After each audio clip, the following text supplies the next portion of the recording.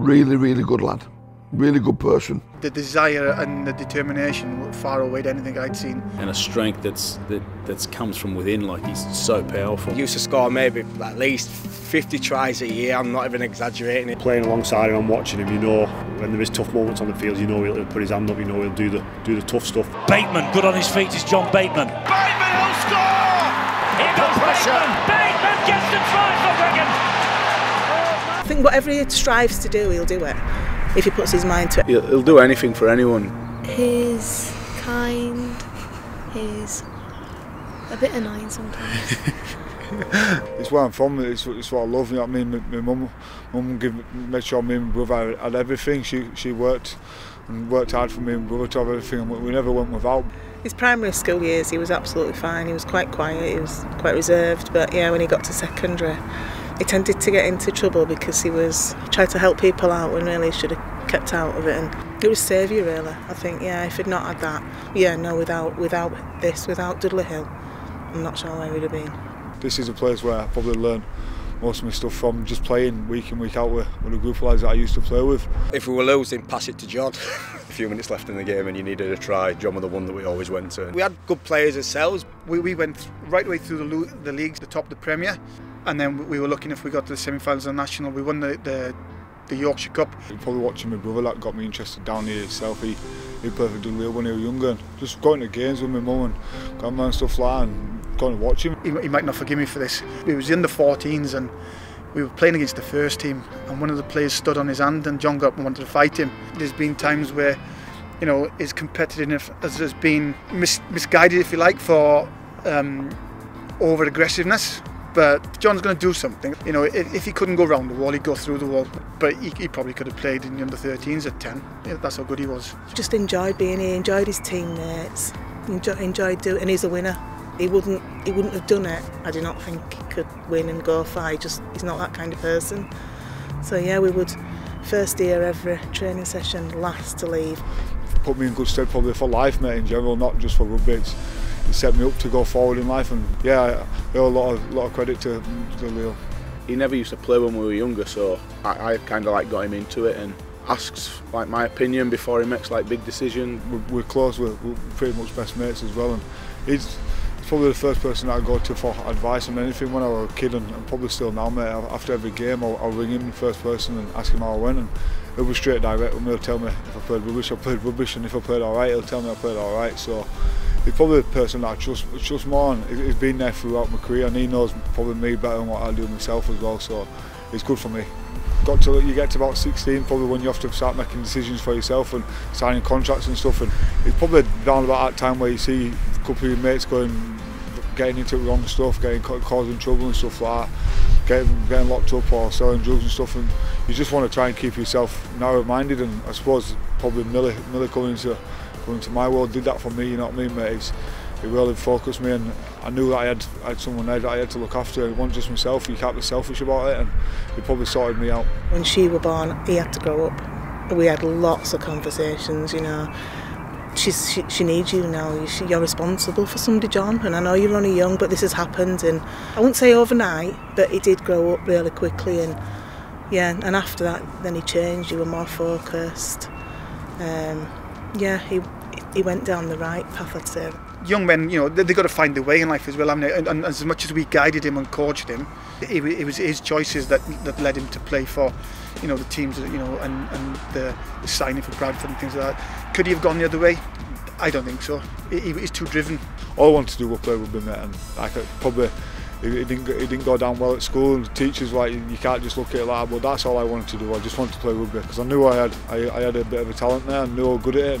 I pushed everything to one side, and when Millie came, people like people do, adults, oh, you've ruined it now, you won't be able to do this, you won't be able to do that. And for me it was the other way. I was like, right, I'll make sure I can do this and provide for her. That was probably one of the big decisions about signing here. She was born at the same time when I was coming to sign, and I don't think there were anywhere else. Obviously Bradford came in with a good deal for me, but my little girl, I didn't want to move away from home, and it all worked out well for me at the time. And my family, massive Bradford North and Bradford Bulls fans, so yeah, when he signed there, to go stand on the terraces and watch him play there, yeah, it was amazing. It was a really proud moment, and not just for me, but for my extended family, because they all go watch that. I mean, my mum still watches them now, so yeah, it was a real proud moment. Well, my debut in Catalan, mate, well, probably one to forget if I'm totally honest with you. I remember Mick Potter told me I'll be playing loose forwards, and mate, I must have been about 80k wet through, and I remember in the end it loose forwards, starting middle, so then Catalan pack at that time full of big meatheads. From then I was a bit wary, but I thought, you know, I'll give it a good go. And I remember starting game, got kick off past ball, mate, I made about 10 metres, and I remember getting picked up by a few of them and took back about 30 metres. And then the second involvement, I went through as a blocker for my half-back, and he kicked the ball and it bounced off back on the edge, so I give an accidental offside. Then the third one, a short ball on the line, and Matt Diskin took the ball and I missed it, and it went straight through my hands. I think I got took off after that. We managed to get the job, but I don't think it could go any worse. I was pretty surprised he picked me again, if I'm honest with you. It was tough because I signed at Bradford and I wanted to learn, and I got to the point where I'd had a good season, like 17, 18, got injured, then obviously got the 11 shirt. So for me to Elliot at 12, me 11, and Elliot's only 5-year-old than me.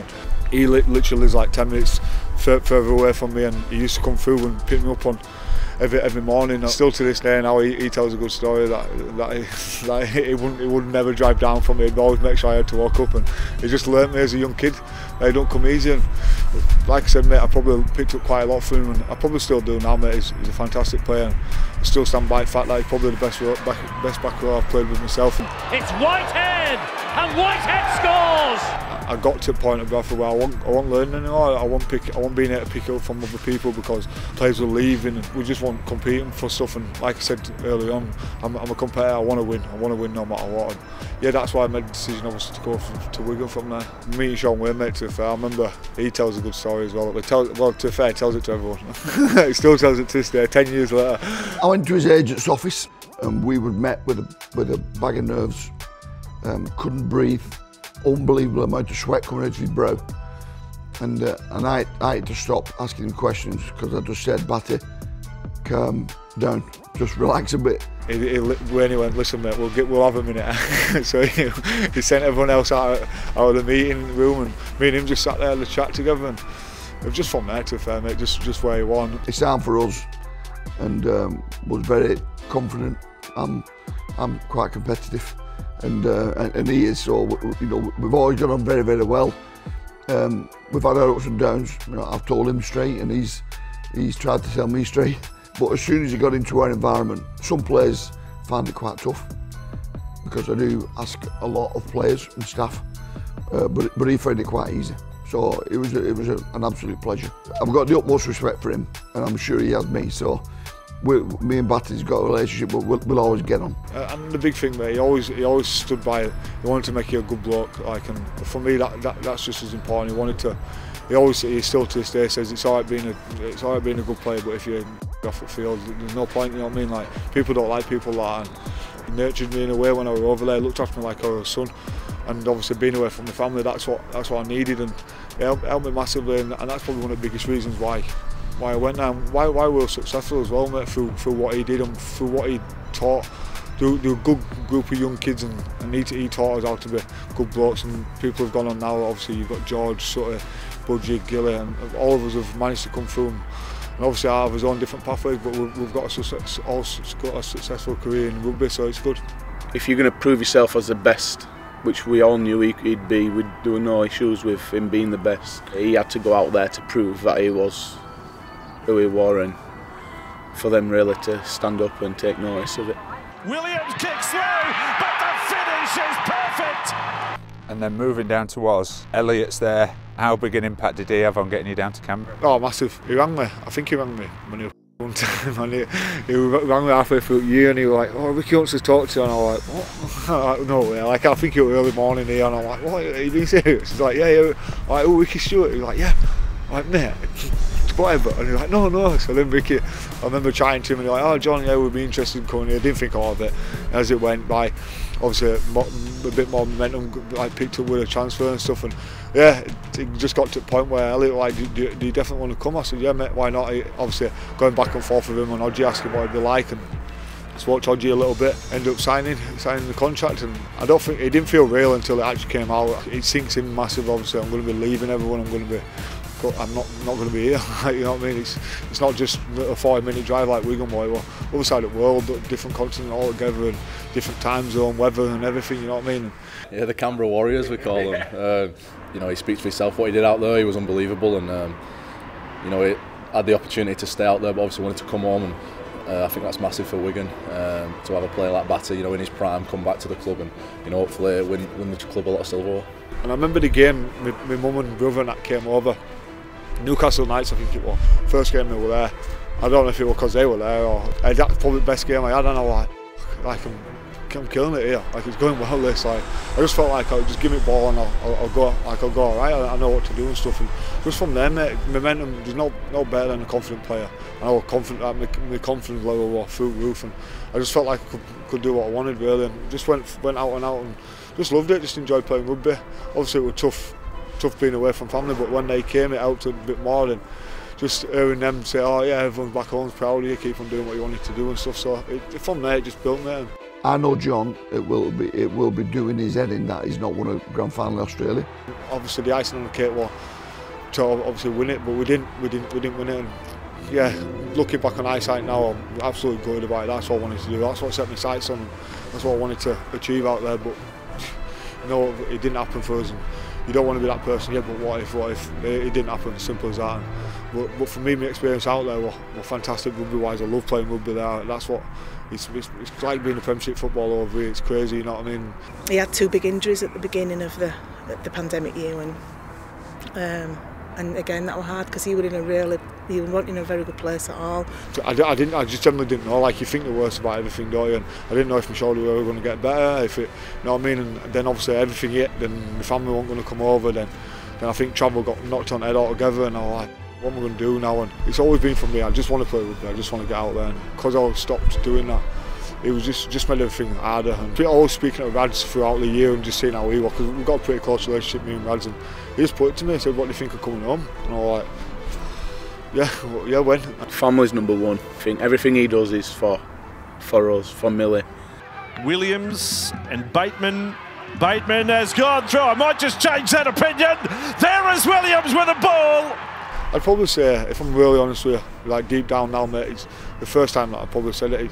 I love being over there. I love playing rugby there and stuff, but I didn't love the fact of being away from my family. I didn't love it at all. Like he's very, very close to his daughter, close to his mum, and I know how much it means to him to be in driving distance with them. We do lots of things like go to the park, take the dogs for a walk, play out, things like that. It's so good to have him back. Yeah, it's just to see him with Millie.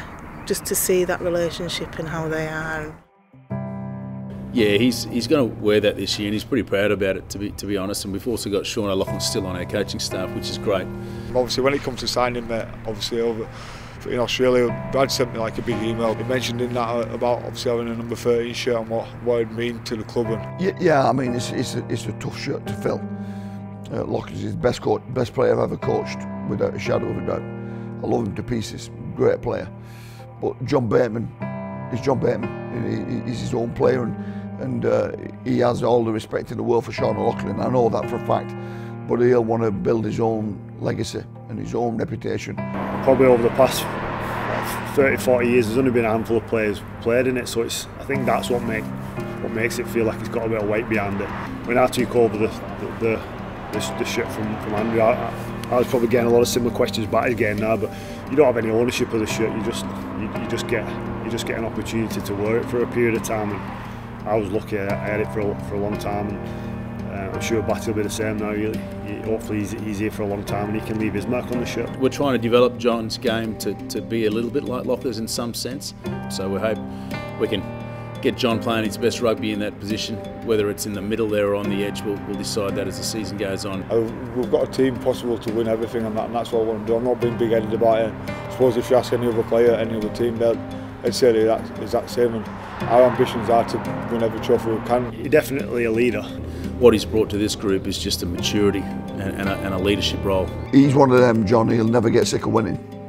He's not going to come here and try and emulate what I do or what anyone before me did. He's going to come here and pick up from where he left us. Really, he left us playing really well, he's gone away. I think he's improved and he's going to come back wanting to do even more.